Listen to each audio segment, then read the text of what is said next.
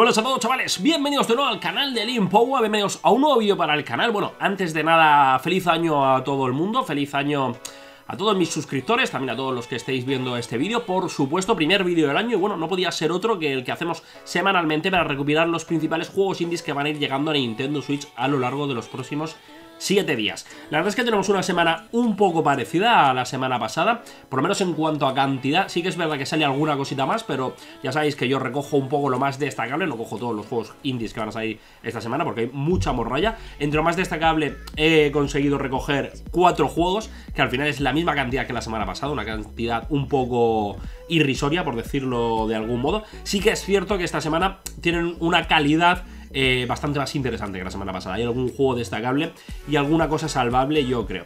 Ya sabéis que como cada semana os dejo por aquí, bueno, el sorteo. Vamos a hacer un sorteo. Como os dije, va a ser sobre el Win Spam para Nintendo Switch, una adaptación precisamente para la consola híbrida de este juego de aves de tablero, un juego de mesa sobre aves que estuvimos probando la semana pasada en un vídeo Primeras Impresiones aquí en el canal. Si queréis echarle un ojo y mirarlo por si os interesa.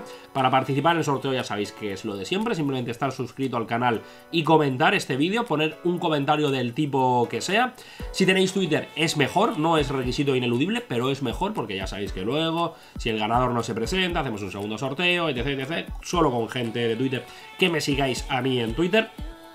Os recuerdo, no está de más recordarlo, que la eShop, digo yo, que la key que doy el código que doy del juego es para la eShop europea, por lo tanto, solo puede ser canjeado en una eShop europea. Dato bastante importante. Y por mi parte, nada más, chavales, vamos con el vídeo. Ya os digo, participar en el sorteo a los que os interese este Win Spam.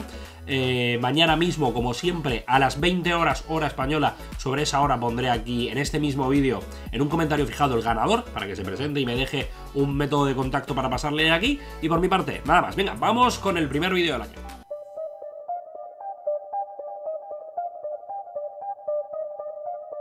Sense a Cyberpunk Ghost Story es un juego de terror en 2 dimensiones y media, inspirado en Clock Tower y Fatal Frame, lo que aquí se conoce como Project Zero, mezclando el cyberpunk con el folclore tradicional cantonés. Con una cuidadosa atención al ritmo, la atmósfera y la narración, Sense espera devolver al género de terror a sus raíces, celebrando el horror visceral y el lento y terrible arrastre del terror.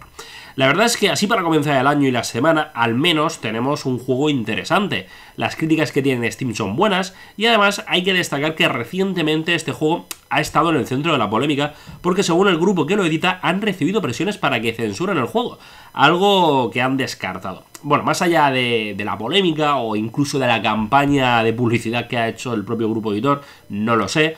Bueno, a mí la verdad es que me llama la atención y le vamos a seguir la pista.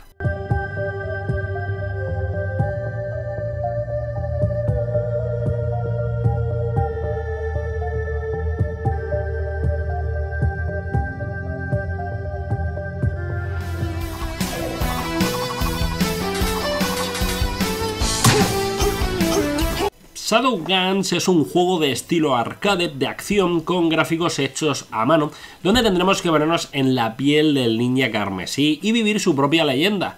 Jugaremos el papel de Dan y nuestra misión consistirá en rescatar a su familia. Para ello tendremos que aventurarnos en más de 10 niveles con 6 bosses finales. En una época en la que más o menos este tipo de juegos con claro aroma retro están de bastante moda y tienen, diríamos que mucha aceptación por parte de la comunidad, a mí personalmente me sorprende ver que no tiene casi valoraciones en Steam, creo que tiene 6, algo así. Lo cual en principio, aunque por lo visto a mí me llama la atención, bueno, no puede evitar que arquee una ceja.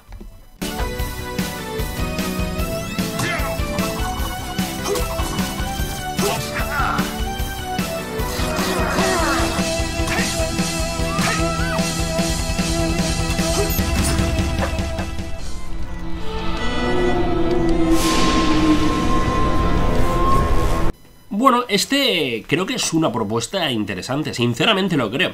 Este juego sobre el hombre lobo no deja de ser una adaptación de un juego de rol clásico, por lo que ante nosotros tenemos una propuesta eminentemente narrativa donde el poder de nuestras decisiones será el que irá marcando el devenir de la aventura.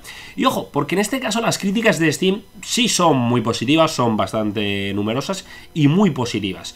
Vamos, que hablamos de un juego muy particular, eso está claro, dirigido a un nicho concreto, pero que parece estar bien hecho, que al final es lo importante.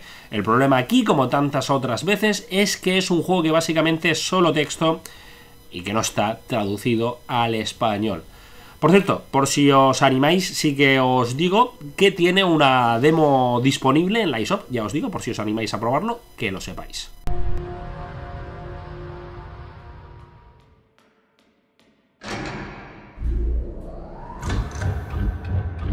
Acabamos una semana con el que probablemente es el juego más interesante de todos estos 7 días. Se trata de un juego de puzzles con una estética muy cuidada y con mucha personalidad que salió en PC hace ahora 2 años. Los que lo han jugado hablan de unos puzzles bien elaborados, bien pensados, bien ejecutados, una historia misteriosa que nos hará querer saber más, un arte espectacular y una historia de 3 o 4 horitas. Me parece un aspecto también reseñable, que a mí me vale, ojo, pero bueno, hay gente que con todo el derecho, obviamente, prefiere no gastar 17 euros en una experiencia tan corta. Así es que, obviamente, pues lo reseñamos también.